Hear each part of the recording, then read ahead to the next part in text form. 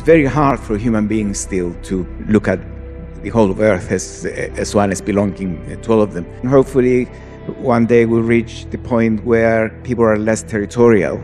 I think we have resistance to multilateral collaboration in a variety of forms, but it's slowing us down.